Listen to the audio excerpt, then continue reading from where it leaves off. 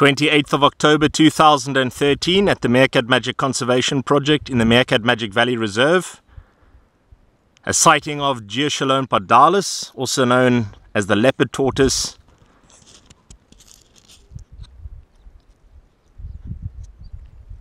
As it forages along the valley. A lot of lovely new growth after the rainfall we've had in the last few weeks.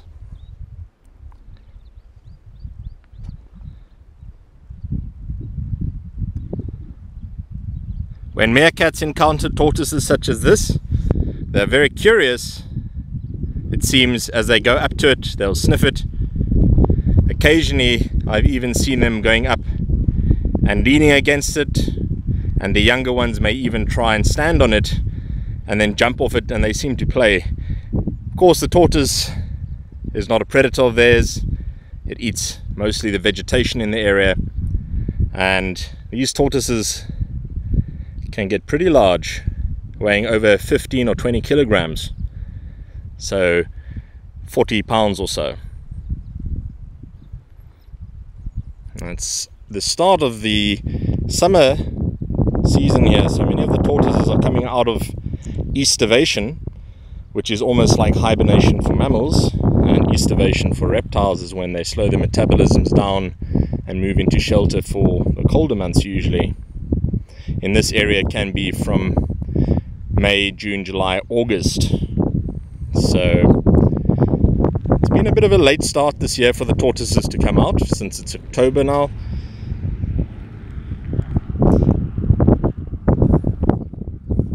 And the growth patterns can be clearly seen on the tortoise's shell, which gives an approximation of age, as individual rings tend to show roughly 1 year of growth. So looking at a tortoise like this, I'm estimating that it's at least 30 plus years old, probably much older. Of course, what I'm not doing is touching the tortoise or lifting it up. Many people see tortoises, and one of the first things they do is they go and they pick them up, which causes the tortoise to release whatever food and water it's carrying as a self-defense mechanism. And that is tragic, because it could have taken many days or even weeks to accumulate that energy, and then it's all lost in a worthless defense. So the best is just to let them go their way. They are highly territorial, so they'll return to the same area again and again and again.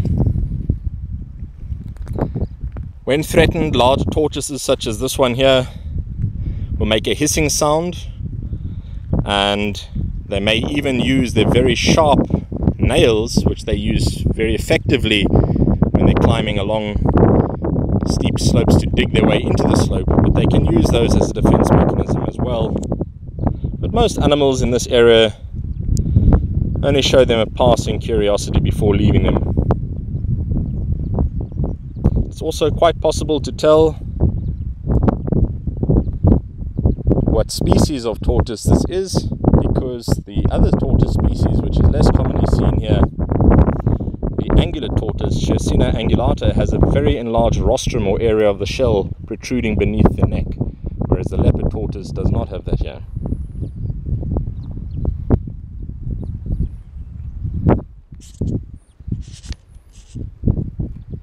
Another misconception that many people seem to have is when they find tortoises in an area, they'll pick them up and move them somewhere else, believing that they're taking the tortoise to a nicer place or a safer place.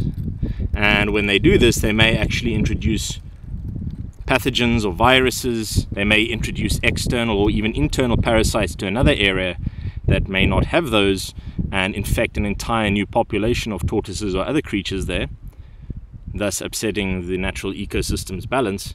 Or they may in fact be taking a tortoise to an area, releasing it where a population is already full, and it could be attacked. It certainly won't know where it is, since, as I mentioned before, they are territorial.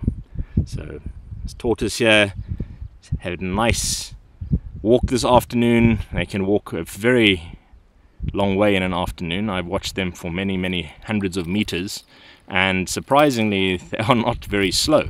They can move a lot more quickly than people seem to think, and cover a lot of ground. They'll often move into a thorn tree like this acacia karoo for the evening as a further defense mechanism to cover their shells.